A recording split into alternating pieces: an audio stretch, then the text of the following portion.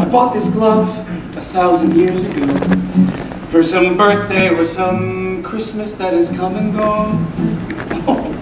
I thought we might play catch-up, but he left it in the bag with the tag still on. Oh, you have to break it in though first. You can't catch anything with it this stiff.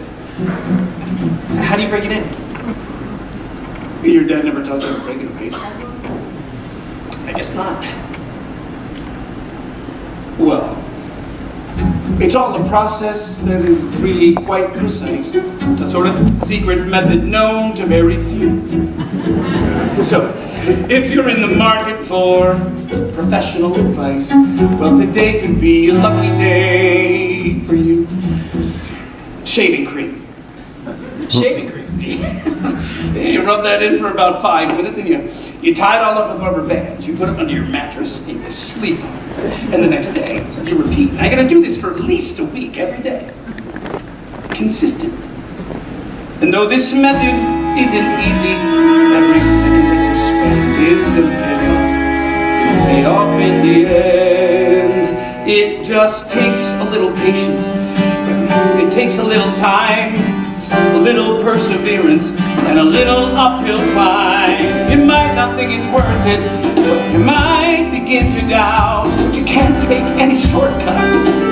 You gotta stick it out, and it's the hard way, but it's the right way, the right way to break in a glove. Nowadays, with your generation, I hate to say it, it's all about instant gratification. Who wants to read a book when they can read the Facebook instead?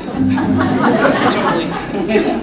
But with something like this, you gotta be ready to put in the work and make a commitment. What do you think? Oh, I mean, yeah, definitely, yeah. Some people say just use a microwave or try that running through hot water technique. Well, they can gloat about the time they saved till they gotta buy another glove next week. It just takes a little patience. It takes a little patience. It takes a little time. It takes a little time. A little perseverance. And a little uphill climb. It's the hard way, but it's the right way. The right way. There's a right way in everything you do. Keep that grit and follow through. Even when everyone around you thinks you're crazy. Even when everyone around you lets things go.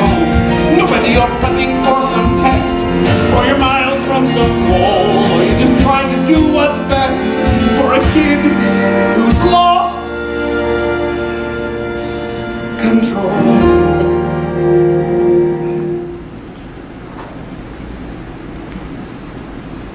You do the hard thing, because that's the right thing.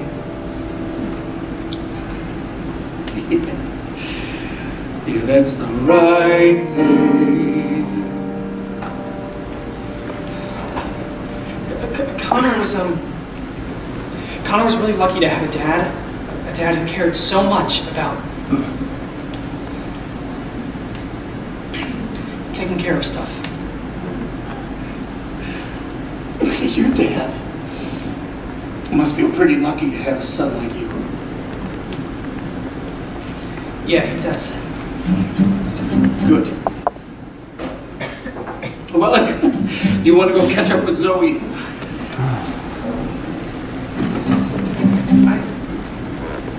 I don't know why I said that about my dad. It's not true. My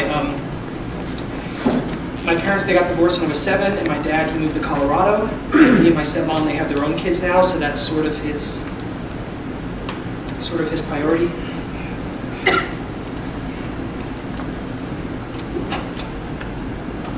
Shaving cream, rubber bands, mattress, repeat. You got it? Got it. It's the hard way. It's the right way. The right break in a glove.